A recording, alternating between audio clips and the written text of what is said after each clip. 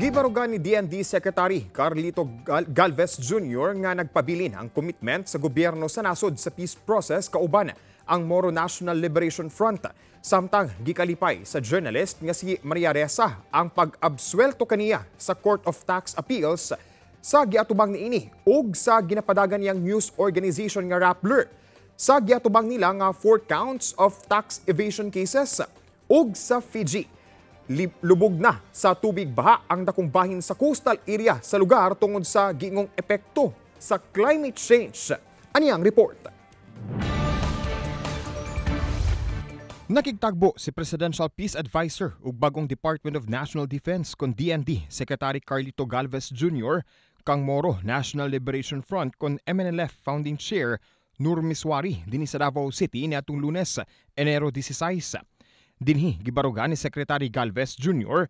nga nagpabilin ang commitment sa gobyerno sa nasod sa peace process kauban ng MNLF. Kini isip pagtumansab sa direktiba mismo ni Presidente Ferdinand Marcos Jr. ngadto sa security sector nga suportahan ang peace-building interventions sa Office of the Presidential Advisor on the Peace Process kon UPAPRO nga nakapokus karon sa katumanan sa mga gipirmahang peace agreements. Sayang bahin, nagpasalig si Misuari nga iyang suportahan ang peace agenda sa Marcos administration.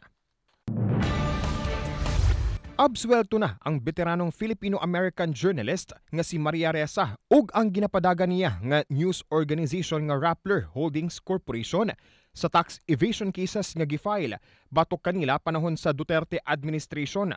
Base sa gipagula nga desisyon sa Court of Tax Appeals First Division karong adlaw Enero 18 tuig 2023 sa gifile nga charges niadtong tuig 2018, gibarugan sa Department of Justice nga gi-violate sa Rappler ang Section 255 sa Tax Code tungod sa giingong pakyas nga pag-file og value-added tax returns niadtong tuig 2015. Gikasuhan sab sa DOJ si Ressa ug ang Rappler tungod sa violation sa Section 254 sa Tax Code o ang pagsulay og likay sa pagbayad og tax. Taliwala sa mong ruling, dili pa matino ang kaugmaon sa Rappler nga padayong naga-operate karon. Taliwala sa closure order nga gipagula sa Securities and Exchange Commission tungod gituuhan nga adunay foreign ownership ang Rappler.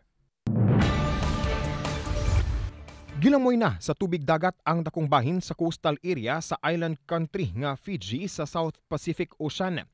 Tungod sa gikatahong coastal erosion, posibleng ma-relocate ang ana sa 600 ka komunidad dinhi tungod lubog na sa tubig dagat ang daghang mga balay sa lugar.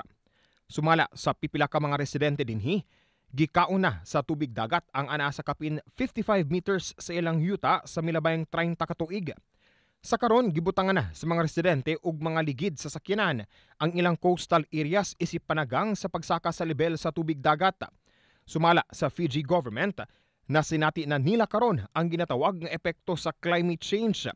Gawas sa coastal erosion, nasinati na sab nila ang mas init nga temperatura sa dagat nga niresulta na sa pagkamatay sa mga isda nga usa sa mga source nila sa pagkaon.